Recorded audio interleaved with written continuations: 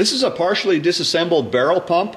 I have the cover off here and also the handle is off. So this pump would no longer self-prime when I would turn on the handle, and I suspected it was the seal. So I'll show that later. So if I rub my thumbnail on the seal surface, it's actually audible.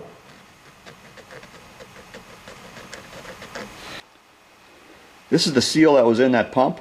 I couldn't find one locally, so I ended up buying a new pump, and the plan is to disassemble this pump like I did the other one and inspect the shaft where that seal runs, and if it needs sanding to smooth it out, then I would like to do that, and I think that will lengthen the time that that seal can be functional. So I've already got this part loose. I put a mark across here as a reference for reassembly later.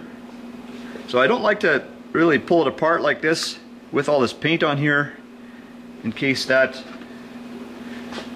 could cause a little bit of damage to the seal. But I really would like to take this apart and inspect that surface.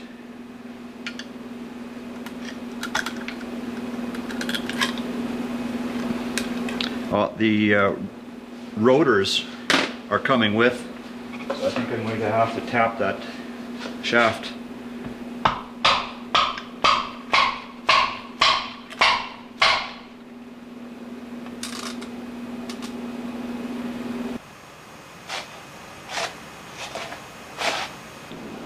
So the seal did not stay in this cover. Instead, it's still on the shaft here. So I think I'll assemble that with silicone.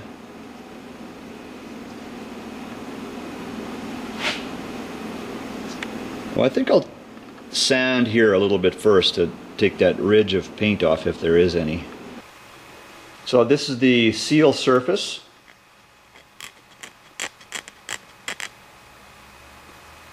So I think it was a good idea to disassemble it and try and smooth that off.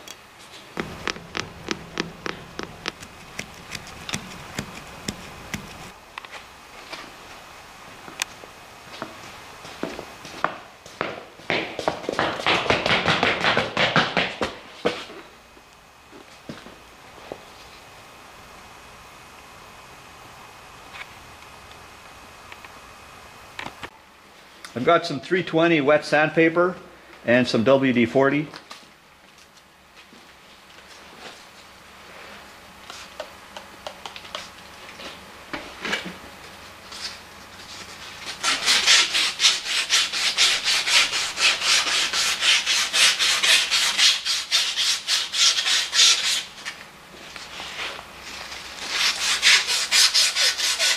Well, this will probably take a while. I don't think I'll record the whole thing. So after the 320, I may have used some 400 as well. I'm not sure. I see I have a piece on the workbench that I may have cut some off of, but I finished it off with 600 wet paper, and it does seem quieter now when I rub my thumbnail on there. So I think I'll stop with this sanding, and I think it's good enough for reassembly. I'm curious if the new pump will move fuel faster than the old pump.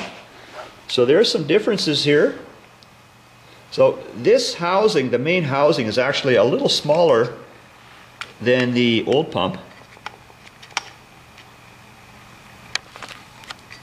but not by much.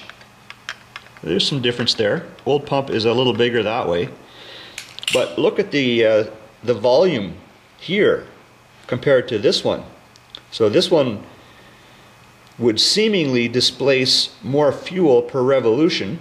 However, the overall diameter is a little less. I suspect that the pump here will move fuel faster than this one.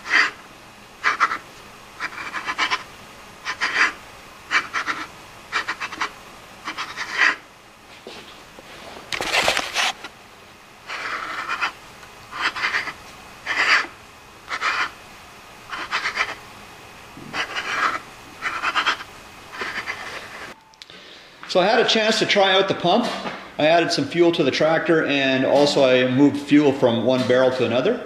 So the pump does self-prime. I think it does move fuel faster than the old pump. However, I've got a leak here at the seal, and I think I may have positioned the seal incorrectly in that housing. Maybe I moved a little bit too far and it doesn't ride on the correct part on the shaft.